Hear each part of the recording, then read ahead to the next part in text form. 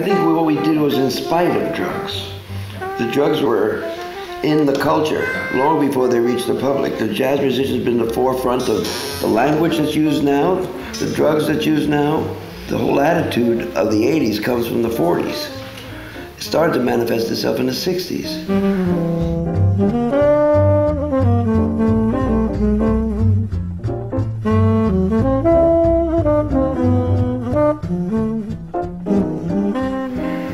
Well, let me tell you what I think is a funny story about drugs. We played at the Holyoke Arena with Woody Herman's band on an afternoon concert, 9 acts of vaudeville, you know, and they had on it a trained bear. And the trained bear came out, and this was a big bear. I mean, this guy had to be 9 feet or something, you know. And it was afternoon, Holyoke Arena, and the bear came out, and the two on each side of Sam Marowitz, the lead alto player, who was very straight-laced, no drugs, no drinking, were Serge, Zoot, Al Cohen, and I, stoned. And the bear was doing his thing with the trainer, coming around, his arm going, and at one point, the bear came around and his arm went over the saxophone section like this and could have killed 5 guys, but only Sam Marowitz had to duck.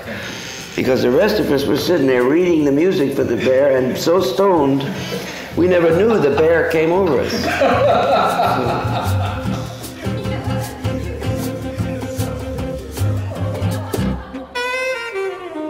And they used to claim that Woody's band were f***s because we were so stoned we didn't even care to go for the women.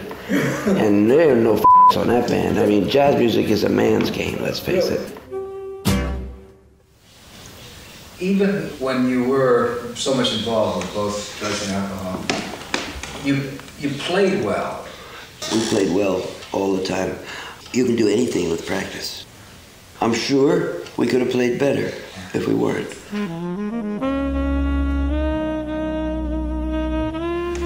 I'm a recovered alcoholic.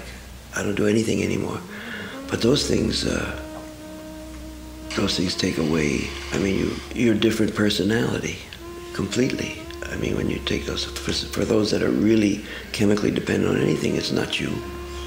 And of course, I've done some dastardly things, but what can I do except to make amends and apologize? And since I stopped drinking, which is almost a year ago, I'm starting to feel like I'm a member of the world. I never was.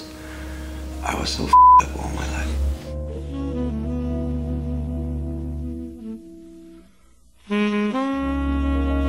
I had a 10-year heroin habit and kicked that. And then I became an alcoholic. I drank 2/5 a day. What finally triggered, you know, that's personal? It's just like they say in Alcoholics Anonymous. I was either and or going insane or was going to die. I was one of those guys who was in constant denial. Look, I work, I do my job, I support my family, boom, you know, I do everything I'm supposed to do. If I want to drink, you, I'll drink, you know?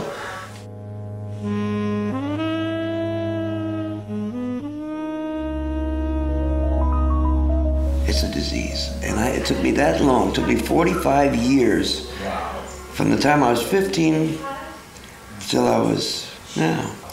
And I just wouldn't believe it. I could drink, you know. I'd get up there and play, and I don't remember, most of my records I don't remember making.